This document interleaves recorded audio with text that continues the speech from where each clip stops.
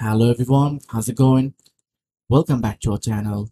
In today's video, we're gonna learn how to move Prestashop from localhost to server. But first, we'll have to take backup of our database, and for that, we'll have to go to localhost/php.myadmin.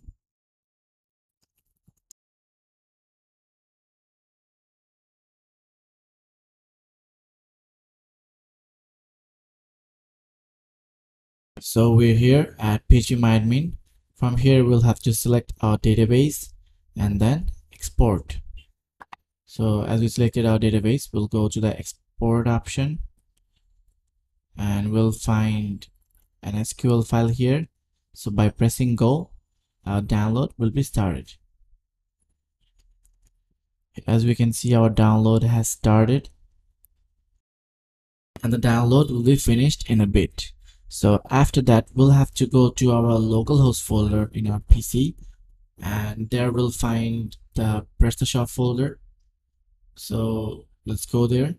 So this is our localhost folder and this is our Prestashop folder. This is where we've installed Prestashop.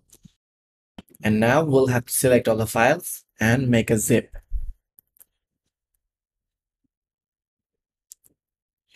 Here we've selected all the files, and by right-clicking it, we'll find the option of compress. So by clicking compress, our compressing process will be started and it will be finished in a bit, but it won't take long though. And now we'll go to our cPanel.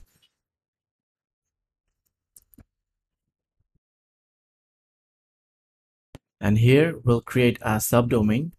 As I'm doing this just to show you guys, so I'm not gonna install it in public.html. So I'll just create a subdomain just for a test purpose. And now we'll go to our subdomains option. And here we'll find create a subdomain option. And we'll have to create a name. Any name will be okay. So I'm gonna name it demo sub. So after naming it, our root link will be demo sub dot our main domain name. Then click on create.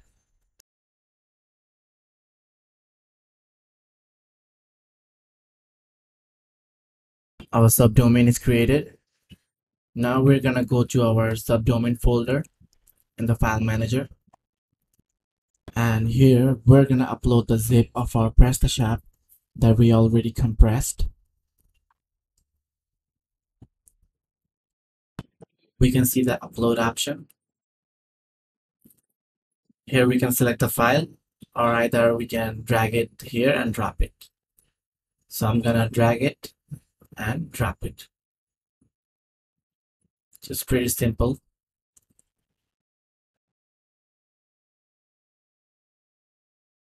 This would take some time. So meanwhile, we'll migrate our database. We'll have to go inside of our cPanel. Here we'll search for MySQL database option. Here we can see MySQL databases. We'll have to go inside of it.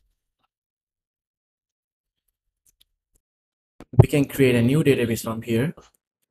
So I'm gonna create a name, and the name is same as the old localhost database name.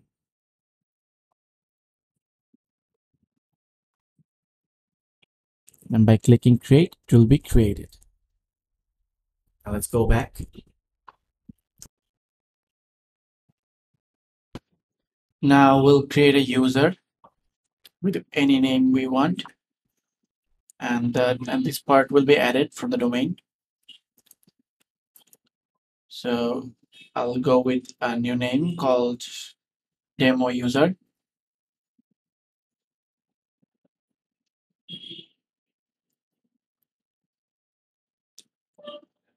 And our desired password.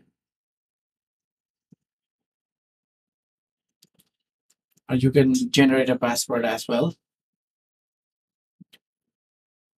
And we'll have to type the password again. Then by clicking create user, our user will be created. Go back.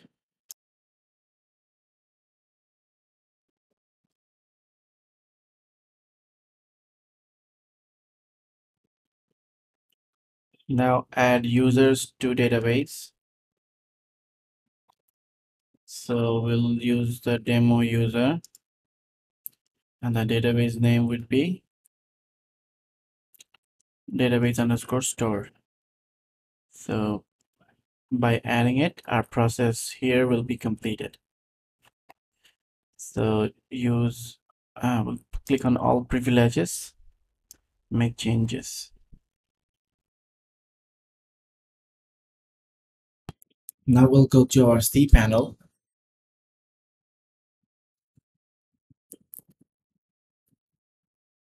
Then phpMyAdmin.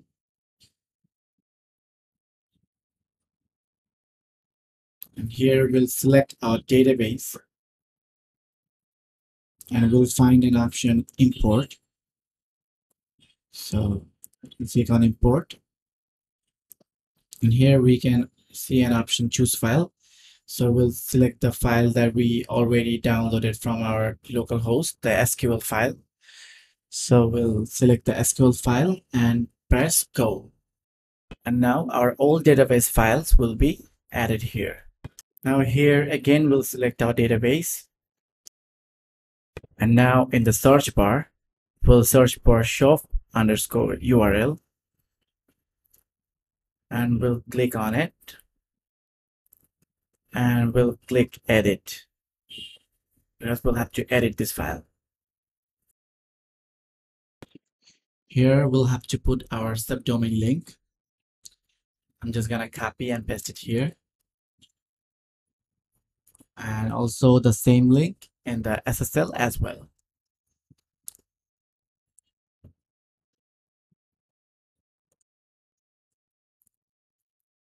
And in the physical URL, we'll just have to put /. Then by clicking go, the process is complete and successfully updated. And now we'll check if our zip is uploaded or not. I think it's uploaded. Here we can see the zip file, and now we'll extract it here. Clicking extract files, our extraction process will be started, and it will take some time. So I'm just gonna skip the video. So as we can see, our extraction process is completed. Now in the file manager, we'll find a folder called app. We'll go inside of it, and then config folder. And then there's a file called parameters.php. We'll have to edit this one. Here we'll find all the information, all the database information, and we'll have to change some information from here. The database host will be same as localhost, and the database name would be our new database name that we set according to our domain, and also the new user that we set in the domain, and also the password.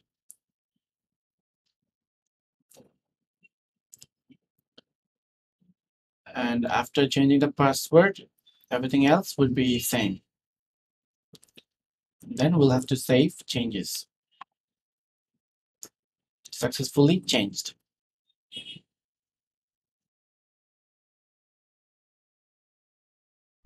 So this is our admin panel link. We're gonna copy and paste it along with our domain name. We'll try to enter the email address and password to go to the back office of our Prestashop. There's a cache problem over here. This is a very common problem of Prestashop. So we'll try incognito mode, and we'll paste the same link over here, and we'll try it here. If this doesn't work, we'll try clearing cache, and we'll try it on another browser.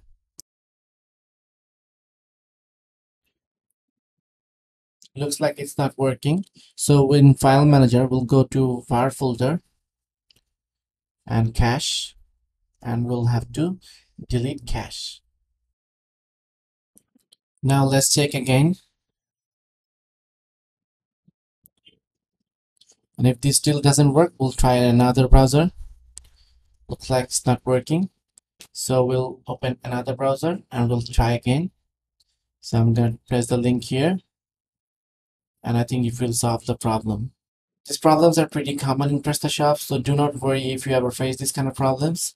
There we go, we're at the back office. Now we'll try to go to our front office on the Chrome.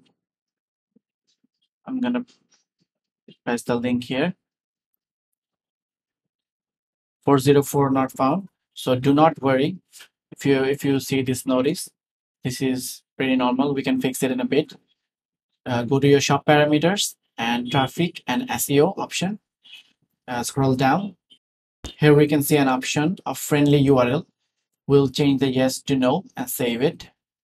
Now, if we go to our browser and reload the page, everything will be okay. So let's check it. Here I'm reloading the page. There you go. We're at the back office. So do not worry if you see these kind of problems. And as we can see, the site is here and everything looks normal.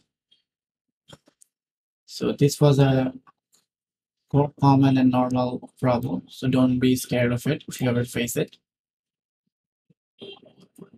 After doing this, go back to the page and in the friendly URL, make the note to yes and save it. That's it. Our PrestaShop is ready. Anyways, if you liked our video, please put a like on it. If you have any question regarding this video, please leave it in a comment. If you did not subscribe our channel, please subscribe our channel for more videos like this, and we'll try to help you and we'll try to reach you with our solutions. Thank you for watching this video.